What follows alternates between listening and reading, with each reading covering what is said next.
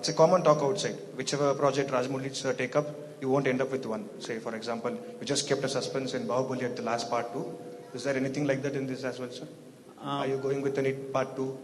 No. See, Bahubali we made 2 parts because the story demanded 2 parts.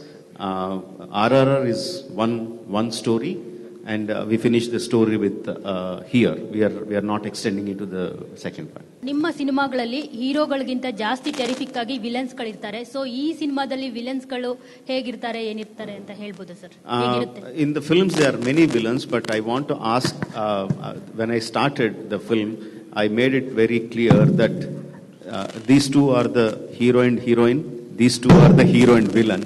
So I want to ask them, what do you think, Tarak and Sharon? Do you think you are the hero and he is the villain, or do you think he is the hero and you are the villain?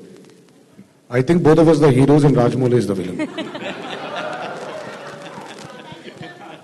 We are heroes for sure. He is the villain. Hello. Sir, multi-star trend again you start. Are you planning for next film with multi-starers? No, sir. See, the way I wanted to do a multi-starrer is because I had a story, I had a thought which would become a great multi-starrer. Not just the thought, okay, let's go and make a multi-starrer now.